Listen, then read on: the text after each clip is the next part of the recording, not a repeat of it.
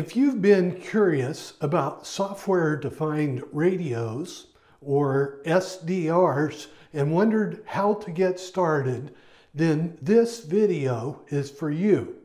We will learn by doing.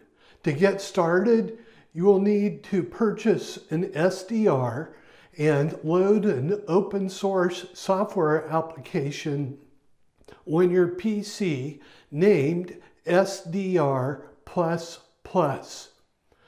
I would like to mention that I will be creating a definitive guide video on how to use SDR++ soon.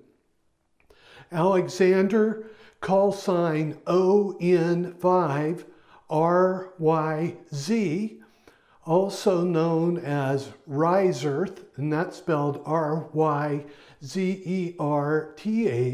is the developer who wrote SDR++. Alexander will review my content for accuracy and make suggestions before I publish. So the first thing that we're going to do is we're going to go to Amazon.com and we're going to search for RTL-SDR. So once you type that in the search box, hit enter, and you will see a lot of different SDRs that show up.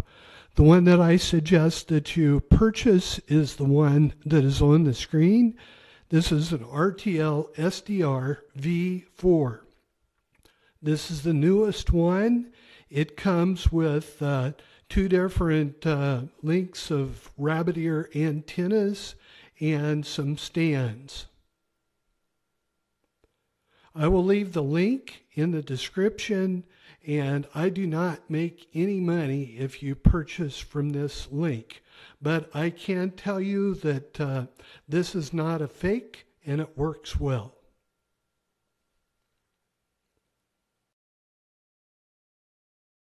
The next thing that we're going to do is we're going to go to the RTL-SDR Quickstart guide. I will include the link in the description. So once you copy that into your browser, you will see this page. And what we're going to do is scroll down through this. Here they're telling you about there's a lot of RTL-SDR clones or fakes, and you do not want these. And this tells you how you can tell which is real, which is counterfeit.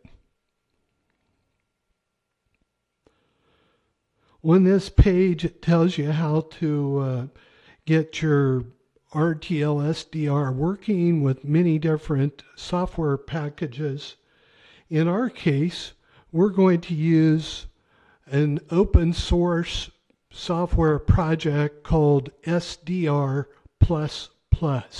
So we're going to keep scrolling down the page here.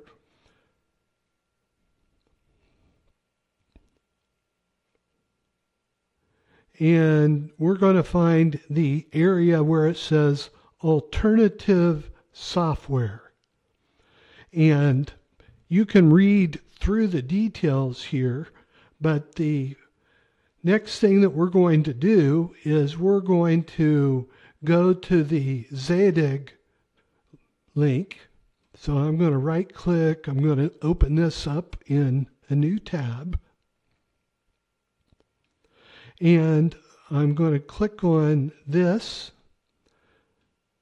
And what we're going to want to do here is we're going to want to download the newest version, which as of today is Zadig version 2.9. So let's go ahead and download that.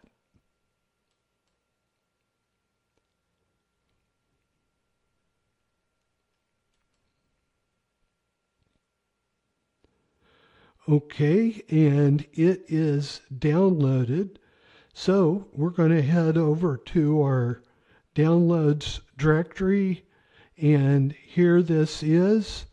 And this is an application. So I'm going to double click on it.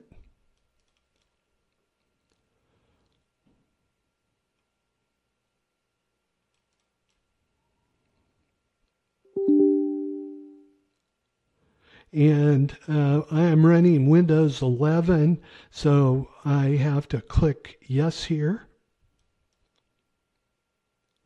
And up comes Zadig. Close some windows here. I'm going to come back to the Quickstart guide.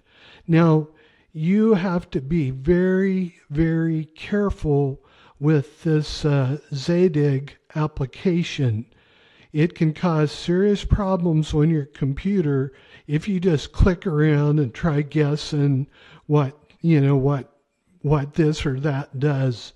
So you need to follow these instructions very, very carefully.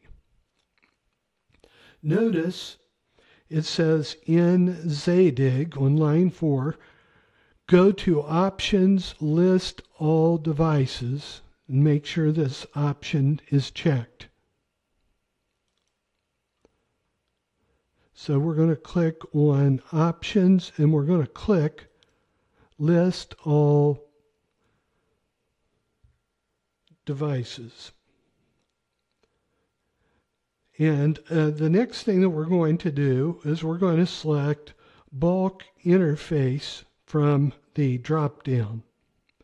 By the way, I forgot to say, you should have your RTL-SDR plugged in to a USB port at this point.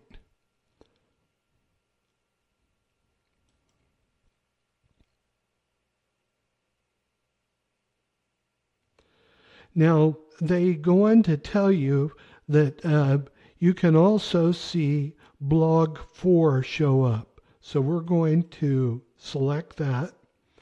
And then the next thing it tells us to do is double check that USB ID shows, and it's right here what we want to look at. So if we look, we have OBDA and then 2838. And so the very next thing that we're going to do is you will see replace driver if this is the first time that you're installing. And in my case, I'm reinstalling it. So I am now going to click on reinstall driver.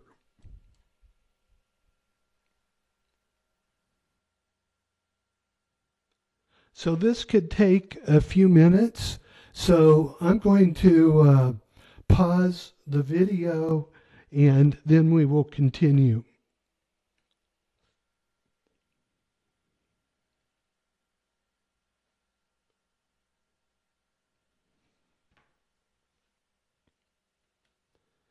So we can see that the driver was installed successfully.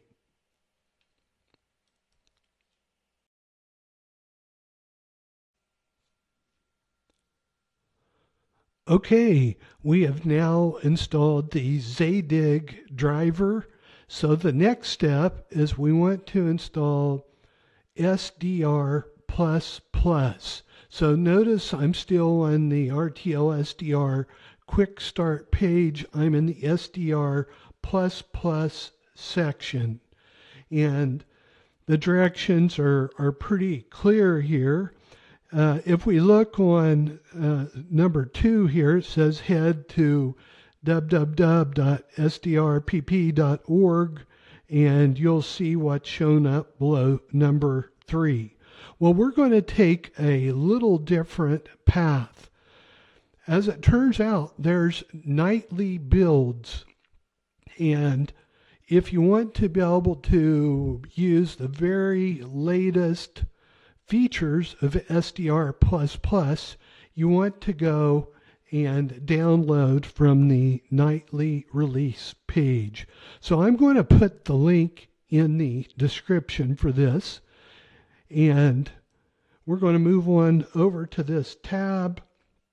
And in our case, we want the SDR PP Windows x64 zip file. So I'm going to go ahead and click on that.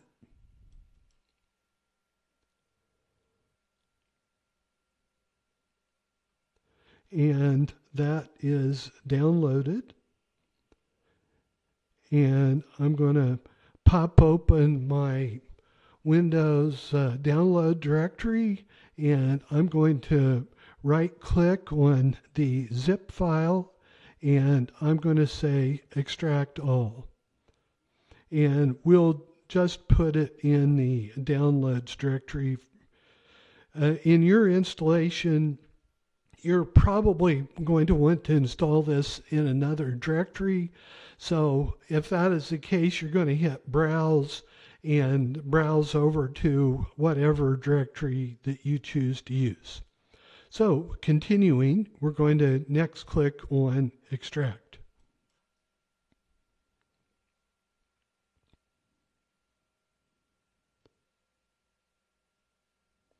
And we will close this dialog box up. And so what I'm going to do, I'm in the downloads directory, and I'm going to double click, and there's one more double click that we need to do on the directory here. And once you get to this directory, we now see the SDR++ icon and application. So what we want to do next is we want to double click on the icon to start up SDR++.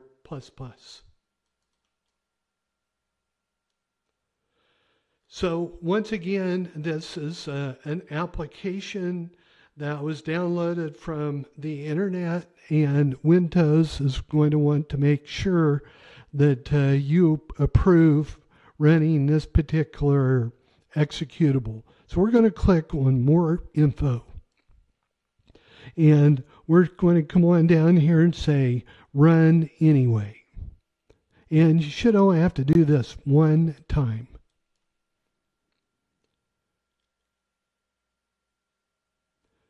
And here we have SDR++ started up, and I'm going to enlarge in the window here, and I'm going to collapse some of the other dialog boxes that we have open. And so here you go.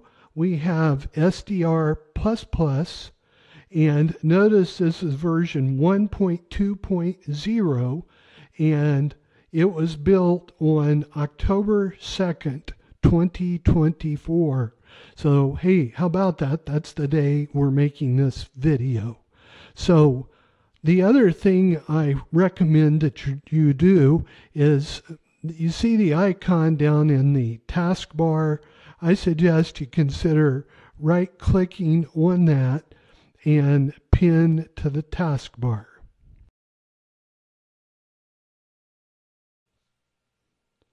Now that we have SDR++ downloaded, installed, and we've launched the application, the very next thing that we need to do is we need to come over to the leftmost column under Source, and to the right of where it says AirSpy, we're going to click on this drop down, and what we're doing is we're going to select the SDR that we are using. In our case, we're using RTL-SDR. So we're going to scroll down through the list. Sure enough, here is RTL-SDR. So we're going to left click on that.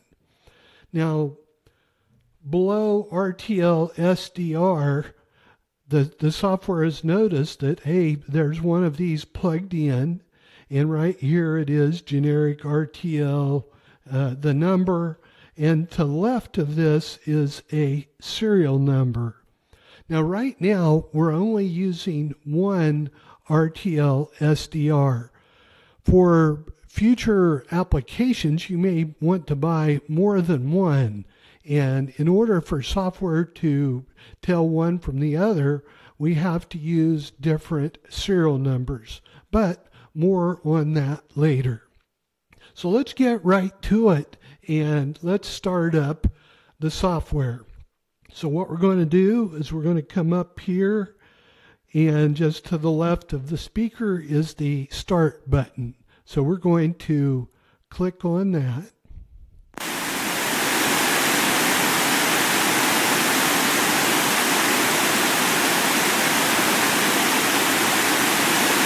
Stretch is one of the, I think if you ask me, probably one of, if not the hardest stretch they have to go through. If they get one of those games, I will be personally shocked. But if they go 0-4, they'll be 3-6 at that point. So as you can see, this was pretty darn easy. I'm tuned to a FM radio station, and in the United States, the FM radio stations start at 88 megahertz and go up to 108 megahertz. So if you look at the where the 99 is, this is where megahertz is. If you go to the left of that, that's gigahertz. And to the right of the 99, these three are kilohertz, and then hertz are here. Now, on occasion, when you're listening to weaker stations, you're going to want to come over here to the left column, and there's a slider for gain. And you're going to want to use that. The other thing I want to mention at this time is you need to also come down the left column underneath radio, and you need to select the modulation. So once again, for the broadcast FM, that is WFM, and that stands for wideband FM. If you would like to join me in exploring the exciting world of SDRs, please consider subscribing and liking my videos, and don't forget to hit the notification button so you will be notified when I post new content. Once again, this is Paul, the SDR guy, and thank you for watching.